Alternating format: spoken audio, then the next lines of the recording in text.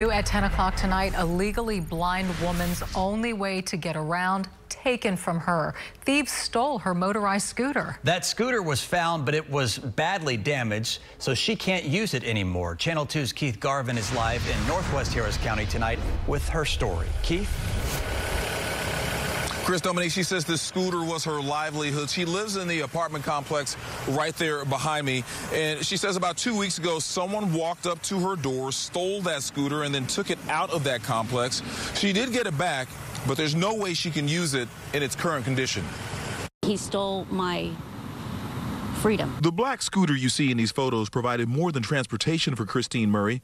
For the Northwest Harris County woman who is legally blind and unable to drive a car, the device gave her independence. It actually made me feel like a human being again, you know, rather than a disabled blind person. Because its engine was less than 50 cc's, Murray did not need a license for the scooter. She was able to use it to drive to work, to the grocery store, and to appointments, or to visit family and friends.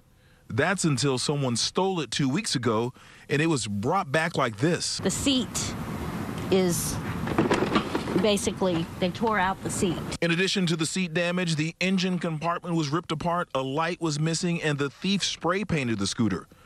Murray has taken it to several shops, only to be told the repairs aren't worth it. It would cost me approximately 3 times the amount that I actually paid for this thing to get it fixed. Detectives were able to find the scooter after the thief was spotted speeding through an apartment complex miles away from Murray's residence. Although she says she is hurt and angered by the damage the crook inflicted, she says she's being guided by her faith. I do believe that he is in jail and that's where he needs to be, and that he does need to pay restitution. But, you know, I mean, forgiveness is my, you know, it's just my way. And Murray says the scooter was stolen after she lost the lock that she had for it. She was in the process of buying a new lock when it was stolen, and investigators say they found it about 25 miles away from this location. Reporting live from Northwest Harris County, Keith Garvin, KPRC, Channel 2 News. Keith, thank you.